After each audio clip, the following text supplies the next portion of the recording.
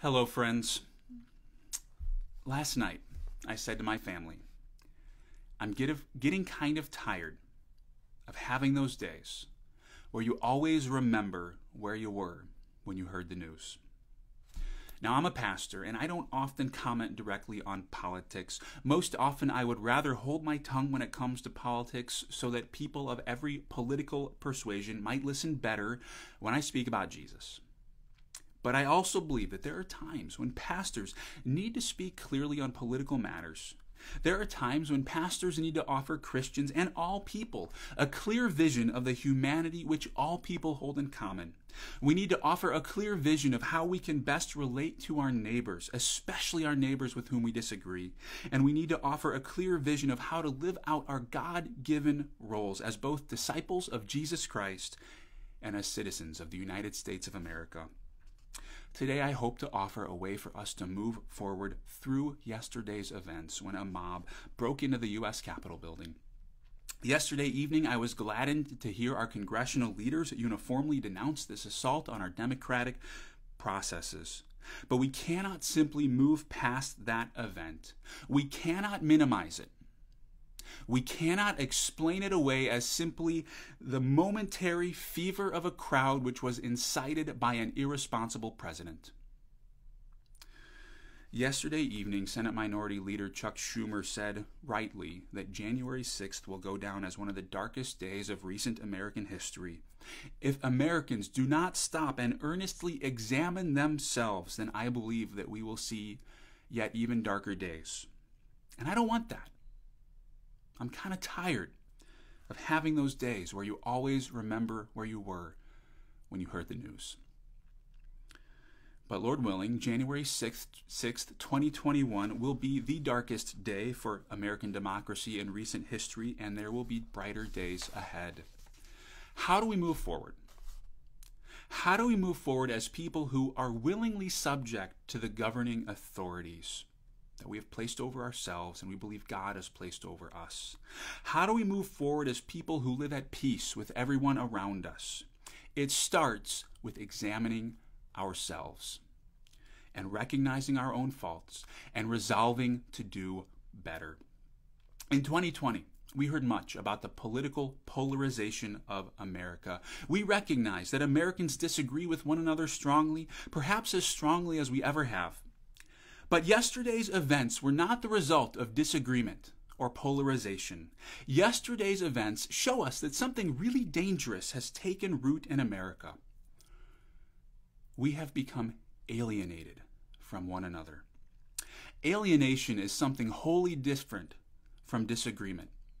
We can have a polarized people who disagree deeply and yet still recognize that we are all Americans who are striving to guide our nation in the way that we believe it should go. But alienation happens when we look around us and we begin to divide people into friends and enemies, into real Americans and imposters, into the right kind of people and the wrong kind of people. When we allow ourselves to become alienated from one another, then we begin to think of our neighbors not as people, but as an unthinkable other. Something that is so far removed from goodness and truth that it is not worth debating, it is not worth arguing with, it is not worth respecting, it must only be dominated and put in its place. Alienation lurks within every moment where our society is truly divided. And indeed, whenever we see atrocities committed around the world, it seems that the necessary prerequisite for destroying our fellow humans, people who are made in the very image of God, is to dehumanize them and to allow ourselves to be alienated from them. This, I believe, is why Jesus gives us the radical command to love our neighbors as ourselves.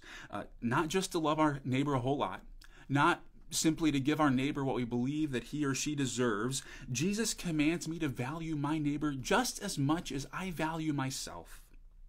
I believe that Jesus takes aim squarely at the forces of alienation when he commands me to love my enemies and to even pray for those who persecute me.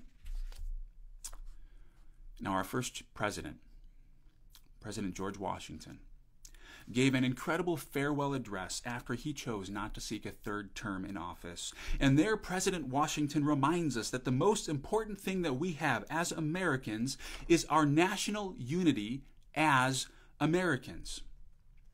He says that we should see our unity as Americans as the main thing which secures our nation's independence and peace. Washington is speaking of our unity as Americans when he says, and quote, "As this is the point in your political fortress against which the batteries of internal and external enemies will be most constantly and actively, though often covertly and insidiously, directed, it is of infinite moment," or importance, he's saying, "that you should properly estimate the immense value of your national union." Washington goes on to say that we should be people who find ourselves, again quote, "indignantly frowning upon the first dawning of every attempt to alienate any portion of our country from the rest, or to enfeeble the sacred ties which now link together the various parts."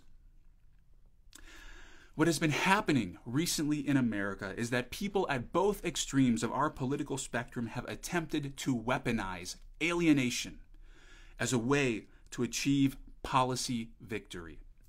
Our left wing does not call conservatives Americans, but bigots, racists, and homophobes. Our right wing does not call progressives Americans, but communists, socialists, and enemies of the state. Conspiracy theorists push this kind of rhetoric beyond the extreme, and foreign adversaries of America do their best to stoke the flames by feeding propaganda into our social media feeds. Yesterday's riot was a victory for the forces of alienation in America. We must examine ourselves and ask, have we allowed ourselves to see our political opponents as an unthinkable other? Have we mentally divided our countrymen and women into real Americans versus opponents of democracy and justice? Have we assented to rhetoric and speakers who frame our democratic process in these terms? Have we stood by while political leaders have attacked the fabric of America itself as a way to achieve short-sighted policy and electoral goals? If you have, here's some good news. The damage done to our country is not yet fatal. We can still preserve this nation which has so long led the world in democracy. To my friends who are Christian, we can still be a voice within our society which preaches the humanity and value inherent in all people. We can choose to see even our most extreme political opponents not as caricatures or an unthinkable other, but as people, as Americans who live and breathe, who love and hope and dream along with the rest of us. And their hopes and dreams might be different from ours, but they are still American hopes and dreams. Now, this is going to be the most difficult portion of this message to say. We need to be serious about calling every American an American, and we need to start now. Last evening into today, we have heard quite a bit about those people at the Capitol building, those rioters, that mob, those insurrectionists and terrorists. This past summer, we heard quite a bit about those people in, for example, the Black Lives Matter movement. Those rioters, that mob, those Marxists and terrorists. These are Americans. Yesterday's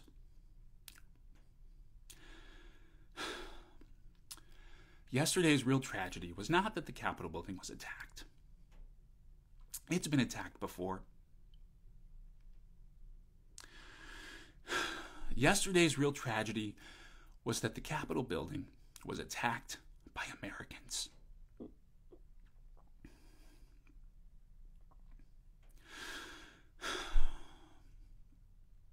Yesterday, the Capitol was attacked by us. This is hard to say. But if we cannot say it, and if we cannot believe it, then we cannot begin to reverse the alienation